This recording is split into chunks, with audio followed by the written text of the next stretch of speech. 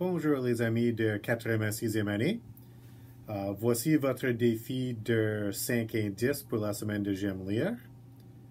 Votre premier indice est que l'histoire prend place dans un vrai pays.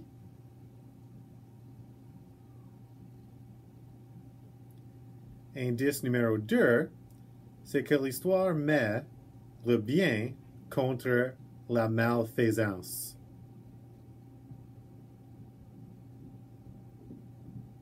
Indice numéro 3, c'est que l'histoire est beaucoup à propos de 3 amis. Indice numéro 4, le personnage principal dans cette histoire est un orphelin. Et le dernier indice, indice numéro 5, le personnage principal a une cicatrice très fameuse sur son front. Si vous n'avez pas déjà deviné la bonne réponse, la série de livres en question est Harry Potter. Merci d'avoir joué avec moi.